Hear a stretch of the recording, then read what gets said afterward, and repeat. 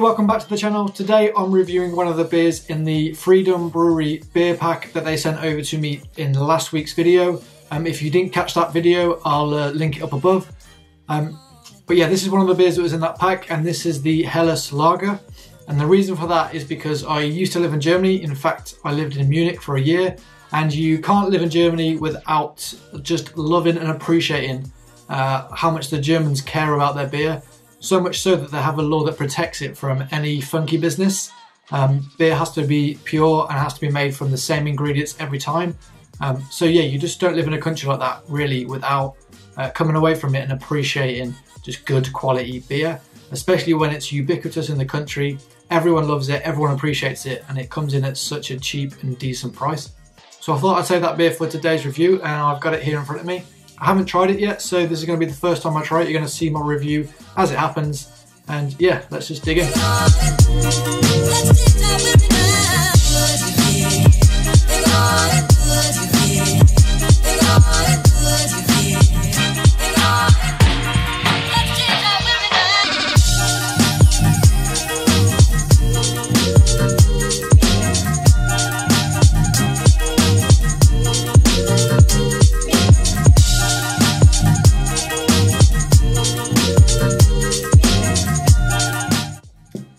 Now, first things first, if you've ever been to Germany and tried their Helles, which is, you know, their lager, if you've ever been there and tried that, this will instantly give you, it's just given me massive throwback to living there and just being in a bar and that first time just ordering a beer, and it's so simple.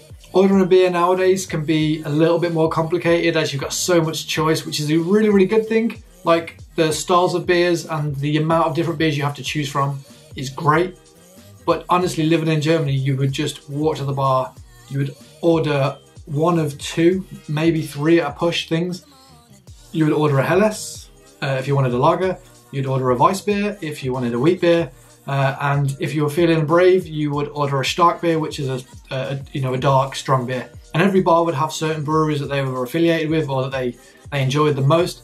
And that would be it. You would just get the Helles of choice based on which bar you were in normally. And yeah, it just took all of the thinking out of it, all of the hard work. It's just literally just give me a beer, and you knew that the beer you were going to get was of decent and premium quality.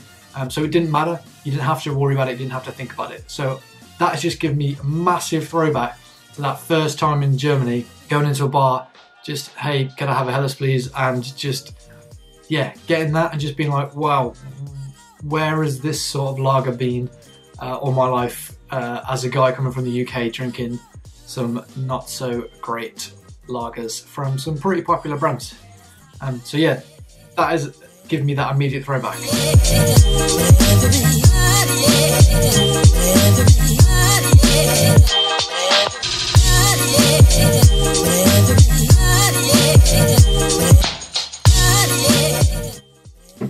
So throwback for me, and sentimental value aside, it's a great lager. If you're in the market for a lager, normally you're looking for something that's crisp, you're looking for something that's fresh, and normally a bit of a thirst quencher. You want something that you don't have to think about too much, something that's not too much effort, and you want it to be consistent. And I think that's what Freedom Brewery have done with all of their beers. I've had the British lager out the pack, and I've had the pale as well.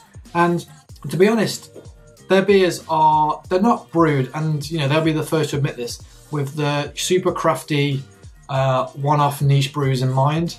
They're not super hazy, they're not anything like that. Like, they're not aiming for that fanboy super craft beer experience. But what they are providing is a genuine craft beer experience. So they are a small craft brewery themselves, and they are independently owned.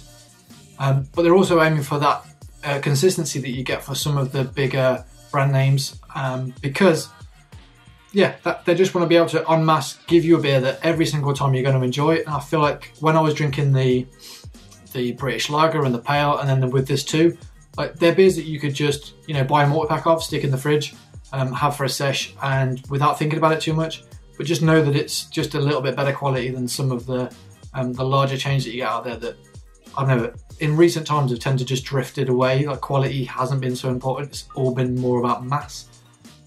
Whereas these guys are still sticking to the quality, but giving it you in a consistent fashion.